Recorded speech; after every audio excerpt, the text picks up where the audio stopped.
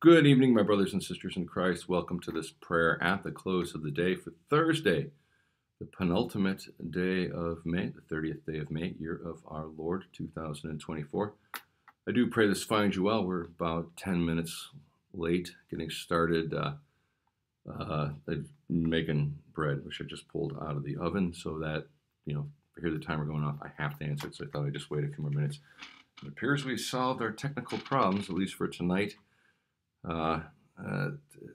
Sometimes when applications get updated, you have to put in these passkeys that allow you to the programs that I'm using to communicate to each other. Blah blah blah. So anyway, by God's grace, we're back online.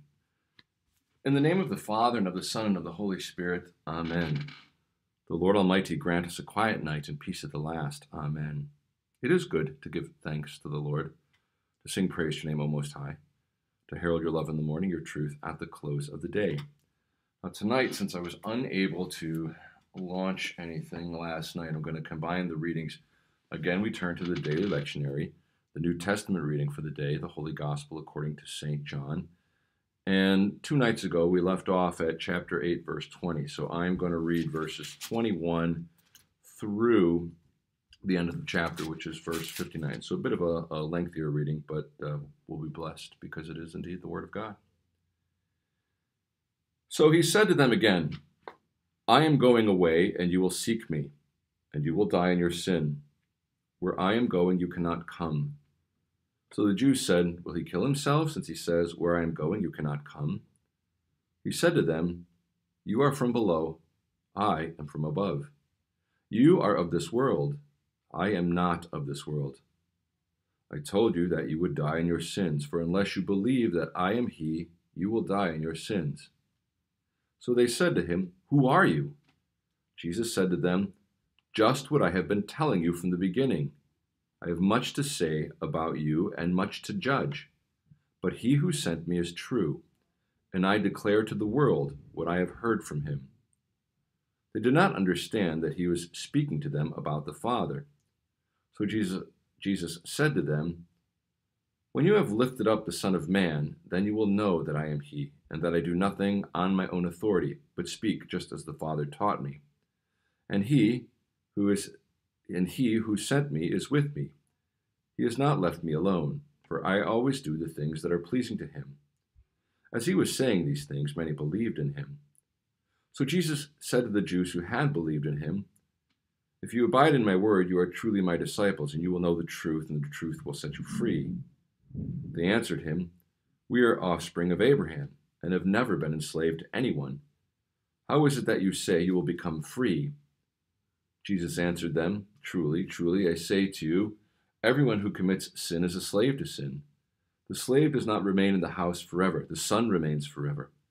So if the Son sets you free, you will be free indeed. I know that you are offspring of Abraham, yet you seek to kill me because my word finds no place in you. I speak of what I have seen with my Father, and you do what you have heard from your father. They answered him, Abraham is our father. Jesus said to them, if you were Abraham's children, you would be doing the works Abraham did. But now you seek to kill me, a man who has told you the truth that I heard from God. This is not what Abraham did. You are doing the works your father did. They said to him, we were not born of sexual immorality. We have one Father, even God. Jesus said to them, if God were your Father, you would love me, for I came from God, and I am here. I came not of my own accord, but he sent me. Why do you not understand what I say? It is because you cannot bear to hear my word. You are of your father the devil, and your will is to do your father's desires. He was a murderer from the beginning, and has nothing to do with the truth, because there is no truth in him. When he lies, he speaks out of his own character, for he is a liar and the father of lies. But because I tell you the truth, you do not believe me. Which one of you convicts me of sin? I tell you the truth. Why do you not believe me? Whoever is of God hears the words of God. The reason why you do not bear them, why you do not hear them, is that you are not of God."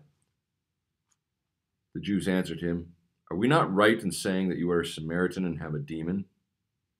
Jesus answered, "I do not have a demon, but I honor my Father, and you dishonor me. Yet I do not seek my own glory. There is one who seeks it, and he is the judge. Truly, truly I say to you, if anyone keeps my word, he will never see death." The Jews said to him, "Now we know you have a demon. Abraham died, as did the prophets, yet you say, if anyone keeps my word, he will never taste death. Are you greater than our father Abraham, who died, and the prophets died? Who do you make yourself out to be?"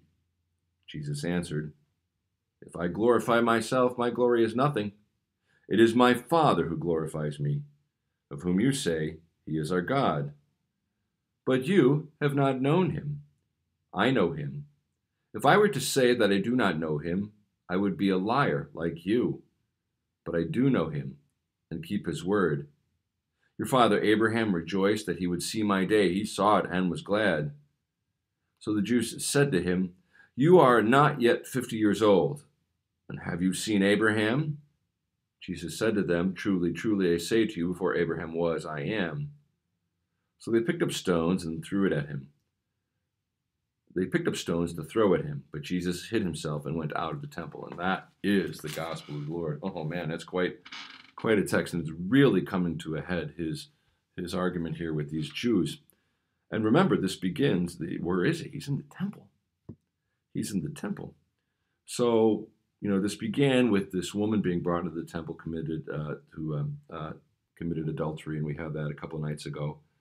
And then he begins to say, "I'm going away," and they think, he's talking about his death. He's going to kill himself, and they don't understand it. Now, that's kind of a key for us as we read the Word of God. We are called to be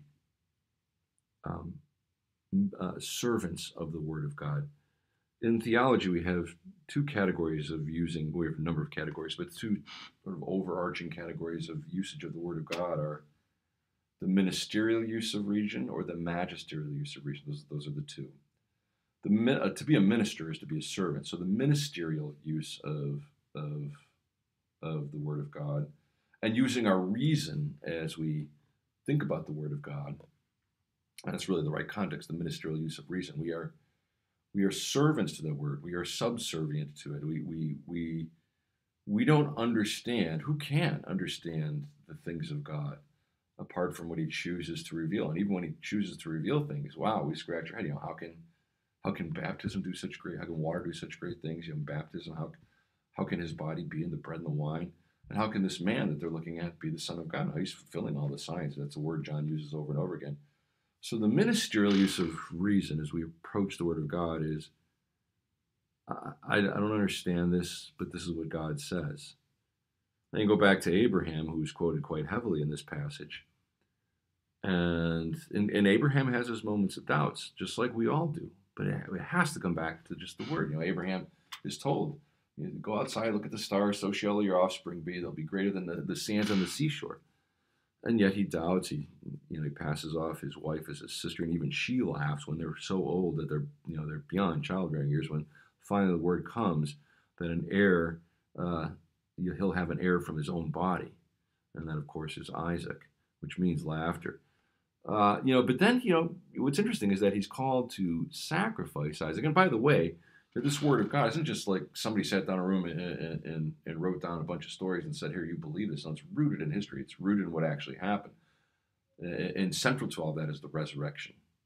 That's why we submit to this Word, because Jesus demonstrated who He was by dying. Our sin was put to death. Salvation was earned for us, and by rising from the dead, victorious, demonstrating He's God and He can give what He did at the cross to us. Through the life of the church, which He does. So that's the ministerial use of reason, just saying, okay, I understand this, what He says, but this is what He says. Amen. The magisterial, your majesty, the king, is lording yourself over Scripture to say, I wanted to say this, I needed to say that. And that's really what these Pharisees are guilty of. They're like, they have in their mind what the Messiah should be. And Jesus doesn't fit that, because that's not the Messiah that's promised in Scripture. Jesus is that Messiah. You think of Isaiah. You think about, all the things he's going to do or has done already by this point in the Holy Gospel according to John. The beginning with the wedding, the marriage, turning the water into wine, his first sign at Cana. All these are things that are signposts that the Messiah is among us. Of the name he chooses and what he says at the end of this too, all of it, and that he's going to save us from our sins. It's Isaiah, beautiful texts. So anyway, they don't see that. We can succumb to that too. People in our world, they think a lot of things about Jesus, but they think Jesus is they may not deny that he historically rose or historically existed, but they don't believe that he rose from the dead. And maybe he was a good moral teacher like somebody else. No, that's not going to save you. If Jesus is just another moral teacher, that's not going to save you. You already have the law. How's that working out for you before he came? That's why he has to come, because we in our sin, because of the curse, the fall, we are poor, miserable sinners. So anyway, they don't see that. They think, okay, I can earn righteousness by doing the law perfectly, and they're always trying to, kind of get it, like tuck in all the corners and have everything neatly sewed, and that's not what the Messiah is. That's not who Jesus is. So anyway, he keeps saying, and this is interesting too, because he's making a point for all of us. Now, you look at these people who think they're godly, who would probably be really good neighbors until you did something stupid. Then they go Karen on you, Sorry if your name's Karen, listen to this, but you know what I mean? It's kind of a cultural reference. I know lots of very nice Karens, sweet ladies, but anyway, it's kind of interesting. So you know what I'm talking about, though. You do something and they're right there, wagging a finger at you. And anyway, these people would be good neighbors, and they look very religious. And what is Jesus? Who does Jesus say their father is? Satan. Now, of course that's going to slap them upside the head. He doesn't pull any punches, neither should we as Christians. When people are caught in false teaching, these are people that consider themselves to be children of Abraham. They're part of the church. We know all kinds of people who consider themselves part of the church but are caught in heterodox teaching. And you have to realize, this is going to sound very harsh, but listen to what our Lord says. Ministerial use of reason. We cannot tolerate false teaching because it is of the devil. What Jesus is saying, these people they knew the Word of God, they're using the Word of God, but they're coming to all the wrong conclusions. And they're applying the Word of God in their lives and other people's lives in a way that will not save them. So they are of the devil. Satan's goal isn't to make you, have hooves and horns, and stuff like that. It is to bring you away from Christ. You can worship anything you want as long as it's not the thing that can actually save you, the entity, the being that can actually save you, Jesus Christ our Lord. You can make your own Jesus, many people do. Make your own gods, everybody does, to one extent or another. Or you can see what Jesus did. Now, we had the reading in there that we read on Reformation Sunday. I'm going to sing a Reformation hymn, or portion of it, in just a few minutes. If the Son sets you free, you will truly be free indeed. And he says, you're slaves. If you sin, you're a slave to sin. And what he's saying there is we're all sins. Remember, he says, and this is recorded at the beginning of Mark and elsewhere, he says, it's not as he's eating with the tax collectors and sinners, and the Pharisees are saying, what are you doing? And he says, hey, I desire mercy and not sacrifice. And he says, it's not the healthy who need a doctor, but the sick. Now, who is God here for? In our church, I get to update the electronic bulletin board, the marquee that we have out in front of church. It's really slick. That was money well spent, let me tell you. We had those people that slogged it out in minus 18-degree weather out there with the plastic letters. Nobody has to do it anymore, and I can do it upstairs in the garage, or anywhere I'm at, anywhere, as long as I have access to cell service. Anyway, it says this statement now, among other things. It says, Jesus comes only for sinners. Now I'm quoting Reverend Harrison, the president, and he's quoting others. But this is not a new concept in theology. But he's I hear him on the radio, the president of the Lutheran Church. So he said, "My friends, Jesus comes only for sinners." This is what he says. If you think you're a good person and just kind of that's how it's going to get you to heaven, you don't see yourself as you truly are, and you don't. Even though you need the Savior, you don't think you need the Savior. Jesus becomes the life coach. He becomes something else. And again, then who are you in league with? It isn't God. It's the devil. I know that sounds harsh, but this is what he's saying. All right, so anyway, The Son has to set you free. And when we say things like "poor miserable sinner," that we are justly deserve is temporal and eternal punishment. We make the statements about who we are, called ontological statements, statements of being. We know we're lost, but then we look to Jesus. The Son set you free, you are free indeed. Now, they're puzzling over this. They don't understand this. The thing is, they're not using that ministerial use of reason. They should go back and search Scripture again with, what is God actually saying? Not what you want it to say, but what does it actually say? And that means you start with, you maybe you're thinking about a passage that you heard in church that week. Well, what is it saying? This is what the preacher should be doing. You look at the context. What's the paragraphs around it? Where's it said? Where's Jesus at? And then look at the larger work. Who's it for? Who's it addressed to? Why is it addressed to him? You think of the epistles of Paul in that way. They're all church documents, but there's something going on that he's trying to address, or things going on that he's trying to address. And then, where's it at in the New Testament? Where does it fall in the timeline? What's going on in the church at large? And context. And then, what is the point of Scripture? What does Jesus say? Context. This gets you to see it. So do that.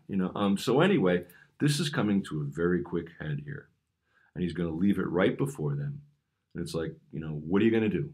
Are you going to listen to what Scripture is telling you, what I'm telling you? Or are you going to stick your heels into the dirt and go to hell, basically? I don't know when people go to hell, and hopefully those people got saved. And hopefully they came to their senses. But it's a very powerful thing, because they actually think they're doing God a favor by killing the Son of God, the one that was sent by the Father for them. But how do we get to that point? So they talk about Abraham as our father. Remember what John says? God can make out of these stones children for Abraham. Jesus is actually going to say that too. And that means us, Gentiles, people who are outsiders, a box of rocks that we are. We are made what we are, children of Abraham by the blood of Christ. So he says, you're doing your good works your father did, not Abraham. And then it goes on. And then they know his background. It gets past this. I know we're getting long in the tooth there, but sorry, I've got 2 nights worth in my brain. So we were not born of sexual immorality. That's a diss, because what's really cool. That's just a sort of little piece of evidence later on that John doesn't elaborate on, but it's there. That, oh, by the way, we all know that your mom claims that you were conceived by the Holy Ghost. That doesn't happen. She was born in sin. Either Joseph got her pregnant before before the time, or she got pregnant and she's an adulteress. That's the accusation they're making. It just goes right by. But he doesn't engage. We have one Father, even God. Jesus said to them, if God were your Father, you would love me, etc. Why do you not understand? You say, it's because you cannot bear to hear my word, because that would mean they have to submit. That's why the world around us wants to twist and pervert the Bible to what they want. That's that magisterial use of reason. Because when they come to face with the actual God in Scripture, and the fact that Jesus is God and he rose from the dead, then you actually have to submit. And you got to start thinking, what would God have me do? Repentance comes into play then, contrition, all these things that we struggle with day to day as God's people. But we struggle with them. You are of your father, the devil, and your will is to do your father's desires. They think they're doing God's work. They are part of the Jewish church, children of Abraham. And yet Jesus says, who are you working for? You're working for your father, who is the devil. Remember what I said a few minutes ago. This is why Lutherans don't work and play well with others, and we shouldn't. We can do things externally with churches that tolerate heterodox teaching to a point. All right, but we have to realize this. I know this sounds harsh, but this is our Lord speaking, ministerially use of reason. You have to realize these things that come in, and as St. Paul says, that distort the gospel, come not from God, but from the evil one. And they are dead ends. They lead to death. Okay, so these warnings all over the place. But this is from the mouth of our Lord, not Paul. So, I tell you the truth, you don't believe in me, convict me of sin, Jesus says. What am I doing? So they go on to say, you're a Samaritan and you have a demon. Because I don't have a demon. I honor my Father, you dishonor me. And then this truly, that's amen. Remember, he's the only one that says that in the gospel. We speak as pastors, I can only say, thus says the Lord, as I've been doing this evening. He doesn't have to do that. He says, this is what I say. Truly, truly, I say to you, because he is the Son of God. He is the very Word of God in flesh, Logos, the mind, the will, the manifestation of God in our flesh. It's remarkable, the incarnation. Anyone who keeps my word will never see death. And they say, they go right now. This is where they use logic, but they're still not submitting to Scripture. They say, wait, come on, Abraham, he's buried right over there. There's his grave. We could dig him up and play with his bones and stuff like that. The prophets, they're dead too, and some of their graves over here and over there. We can go visit the graves of our family. People who died in the faith. Well, they're there. So you can see somebody saying that. Well, why do you have cemeteries if people don't die? You probably sit in the pew think that once in a while. That's fine. What does he mean? That's okay. That's the ministerial use of reason. Just asking the question, what does he mean? Because that puts you in submission to Scripture, and then you're going to go find out. Go study, think, ask the pastor. So, truly, truly, anyone who keeps my word, he will never see death. So keep, that's going to be the word that comes up in the Holy, at the end of Matthew. Keep what I've given you. You hold it close to you. Abraham died. If anyone keeps my word, he will never taste death. Are you greater than Abraham who died? Who do you make yourself out to be? And then he goes on to say, the Father glorifies him, and you say he's your God, but you don't know him. And then he says, your father Abraham rejoiced that he would see my day. He saw it and he was glad. Now what he's there is indicating is that Abraham is there, not there with it, but Abraham also lives on. Waiting for the resurrection, like all those saints go before us. It's one of the mysteries of death. But Abraham is still alive. And we'll see, like on the Mount of Transfiguration, Moses, Elijah. You're not yet 50 years old. Abraham lived, 1,800 years before this. He's not around. And then this. Remember what Moses, when he asked God's name in the burning bush, here it is. Jesus said to them, remember how he speaks, truly, truly I say to you, before Abraham was, I am. There are people who occasionally say to me that Jesus never says he's God. Well, there it is. I am.